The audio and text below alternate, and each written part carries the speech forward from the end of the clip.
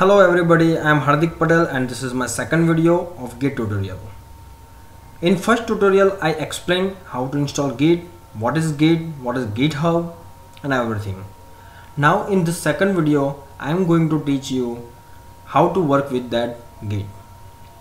So whenever you start any project you will create one folder, right? So let's make it one folder, make directory demo. Okay, so you can see here I have opened 3 windows currently to explain very in a good way.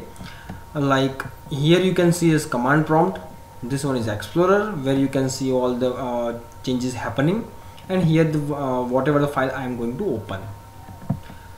So right now this is folder demo and I will go to the CD, change directory to demo.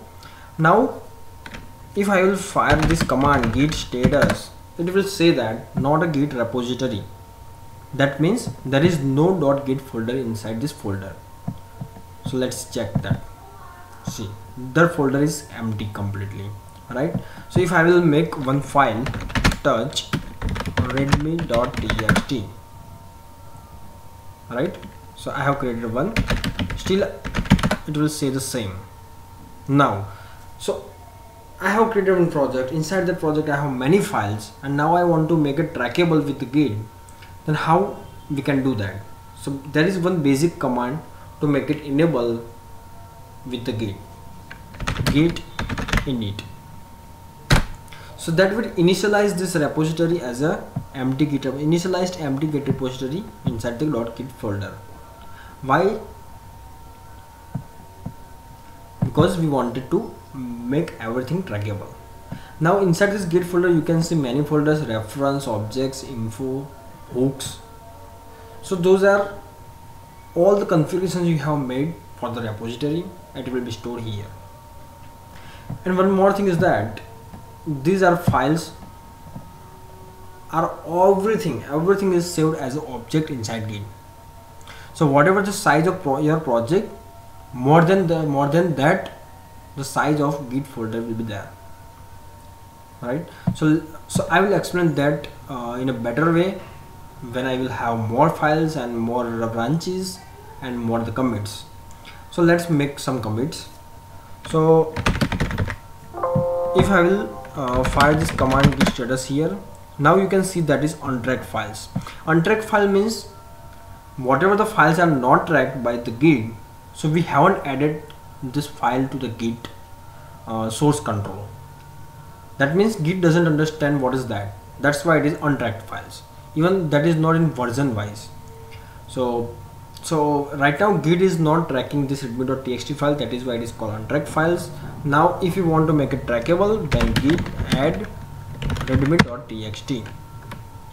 So you can use this command by file name as well as dot. Dot means everything you want to add, whatever inside this untrackable files or modified files. So you can use that command, but for now, right now we have only one file, so we will just do git add readme.txt. So let's enter it. Now git status. So what it happens, see, changes to be committed and git rm. This is hint. They are also giving us hint. If we have done something mistakenly, then we can undo that change, right? So if I don't want to make it available into a commit, or I don't want to commit that file, this is just temporary file, then I will just again I can unstage this by using this command git rm. Let's check that.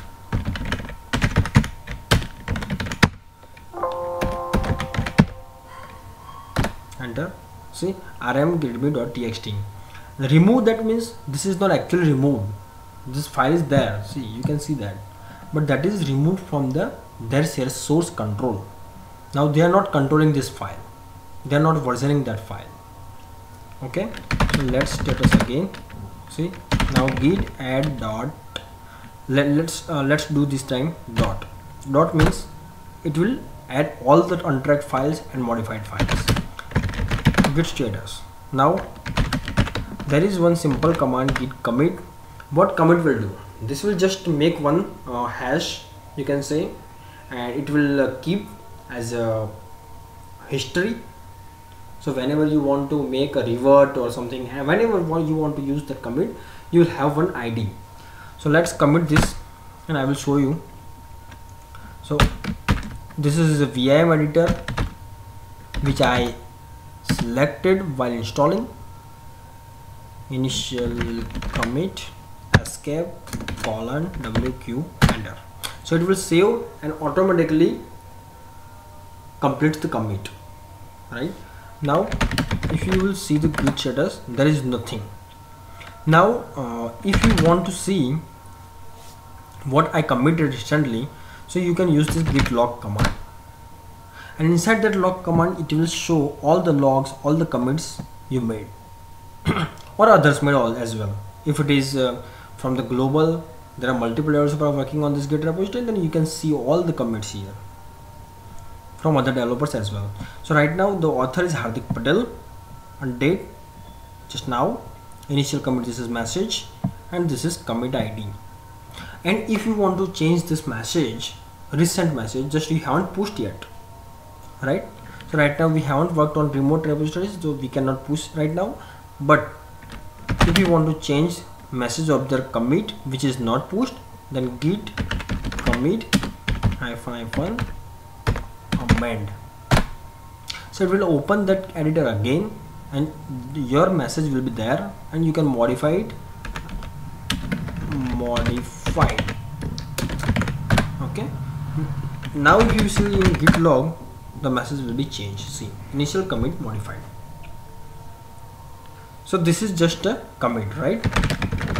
Still it is not on remote repository. So how we can change, how we can check what is my remote repository for now? Right now we don't have, but still we can check, right? Git remote. If you will see git remote, there is nothing. Otherwise it will give you an answer, and that is we can going to add, right?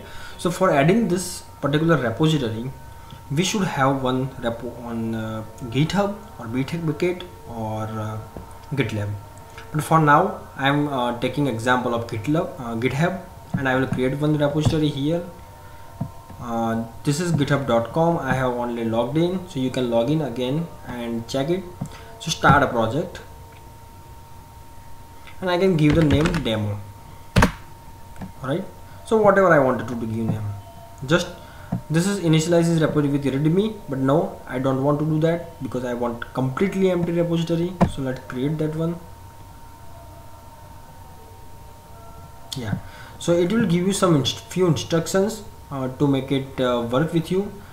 So see there, I explained, right? There are two ways to start the project. So see, or create a new repository on the command line. So these are the steps what we have already done. Git init, git add something file, we have already added readme.txt, also we have committed, and now there are two commands are remaining.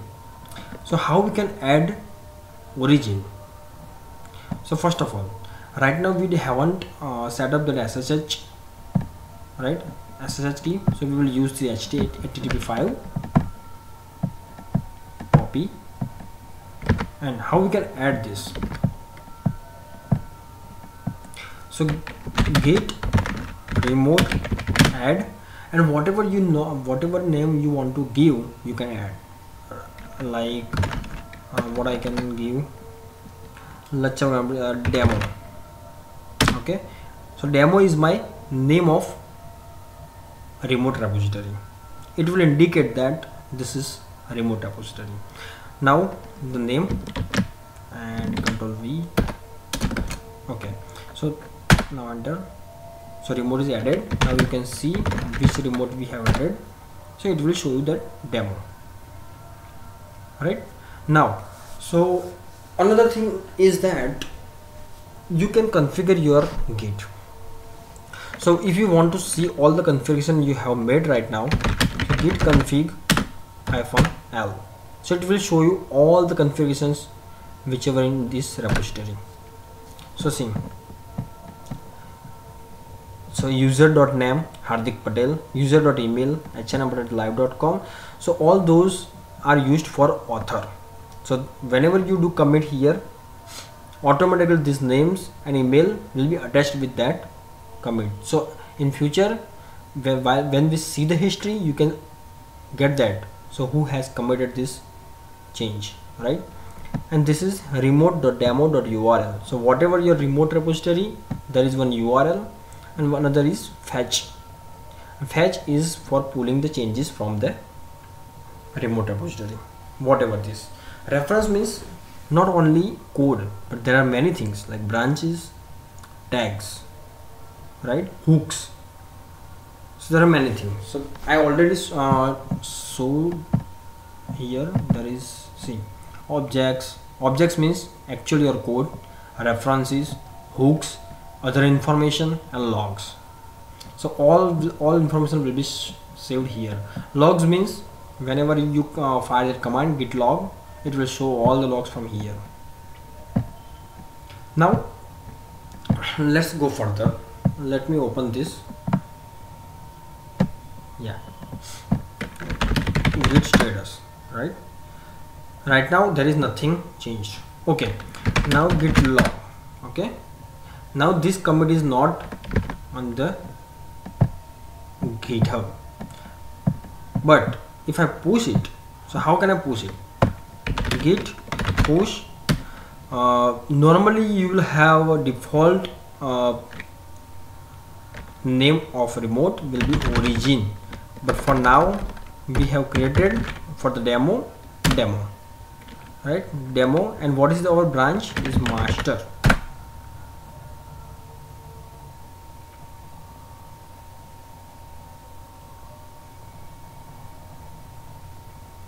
See, it will ask me for the credentials because that is my repo, and I will give my username and password.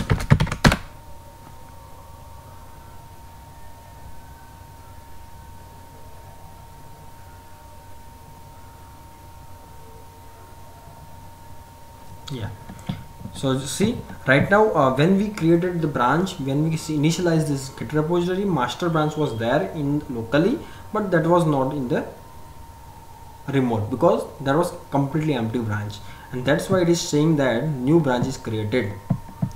Now you will be able to see this. Let me refresh this page, and now you can see initial commit modified. That is the message and the file, whatever we have put here. Okay, so in this video that's it for today. In next session we will learn how to see the modified changes, which changes I want to commit, if any conflicts are coming, then how I can resolve those conflicts, how we can merge those branches, how we can create the branches. There are many things are pending, so I will teach you in next lesson. Until then, see you, bye.